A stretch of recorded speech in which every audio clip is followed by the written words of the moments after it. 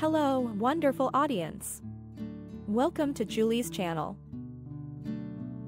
Jill Duggar has defied her dad's strict rules by donning a daring outfit for her social media followers. The Counting on alum shared an Instagram post on Tuesday to update fans on how she spends her snow days. Jill wore tight pants that clung to her legs and showed off her curves. On top, she donned a brown long-sleeved shirt that added to the casual outfit. She smiled at the camera and tilted her head to the side. Jill went makeup-free and pulled back her brunette locks into a low ponytail away from her face. The star held a laundry basket against her side and stuck out her hip to balance it. Snow days mean more laundry, or do we just always have a lot of laundry piling up?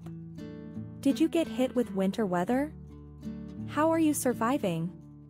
Jill captioned the post. We've made snow ice cream and been sledding, but the snow this time isn't super great for snowmen, she concluded. Jill had to follow strict rules set in place by her dad and mom Michelle Duggar while growing up. Her dad's modesty rules, which required the women in the family only to wear long skirts and dresses without showing too much skin, also included a ban on social media. Jill's defiance came after she revealed her dad's strictest rule yet on a podcast. She sat down for the unplanned podcast next to her husband Derek and discussed their family life. They hadn't been in contact with Jill's parents Jim Bob and Michelle Duggar since she criticized her upbringing in her memoir, but they did spend Christmas with their estranged family. The television star revealed that she had to keep a full 6 inches between her and her then-boyfriend Derek at all times. So did you guys have to keep a foot between you? No, I'm just kidding, Matt jokingly asked before he was cut off. 6-inch rule, Jill replied. Actually?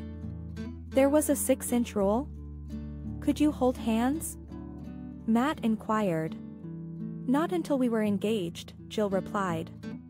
Jill married Derek in June 2014 and have since spoken out about Jill's strict upbringing. And we didn't kiss until our wedding day, Jill added.